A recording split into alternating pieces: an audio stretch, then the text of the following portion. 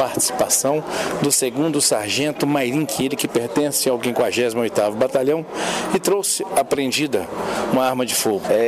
A gente recebeu informação que o indivíduo teria ocultado uma arma de fogo enterrado no quintal da residência da sua genitora. De posse dessas informações e de mais alguns levantamentos, a gente chamou outras guarnições no turno para verificar.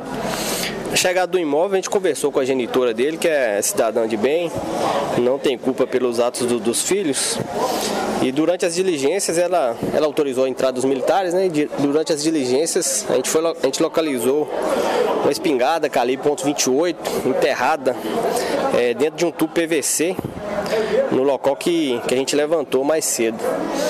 A dona da residência, a genitora do autor, não sabia do armamento, mas a gente conseguiu localizá-lo, né? E como prevê a legislação, por mais que ela não sabia e estava dentro da residência dela, ela teve que nos acompanhar até a delegacia de plantão. Mas os fatos vão ser esclarecidos aqui perante a autoridade de polícia judiciária, e acredito que ela vai ser liberada, né? E as denúncias vão pesar contra o filho. E o filho menor? Maior. Envolvimento em tráfico de drogas, homicídio. Tem uma vida pregressa tão conturbada. Conhecido nosso. E o segundo filho dela, inclusive, está preso por tentativa de homicídio há cerca de 15 dias, também no bairro. Agora, é importante essa operação, né, Sargento Mairinque, porque foi retirada de circulação a arma de fogo. Um fato importante que a Polícia Militar realizou. Até porque menos homicídio, menos assalto, enfim.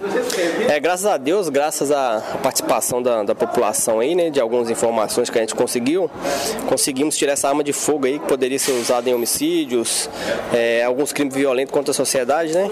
E graças a Deus a gente conseguiu obter esse resultado. E essa residência é em qual bairro? É no bairro Cachoeira do Vale, em Timóteo. Então quer dizer, menos armas de fogo, menos homicídio. Com certeza, menos crime violento, mais tranquilidade para a sociedade em geral. E os policiais que trabalharam sob o comando do 2º Sargento Mairinque nessa operação? Na verdade, o comando tático foi o responsável, né? Ele era o militar mais antigo, o Tenente Warley, Sargento Galdino, Cabo Almeida, comigo na RP8, Soldado Rodrigues, a patrulha de prevenção de homicídios, Sargento Gleice, Sargento Duarte, Cabo Pereira, e a guarnição de Jaguaraçu também nos apoiou, o Sargento Jesus e o Soldado José.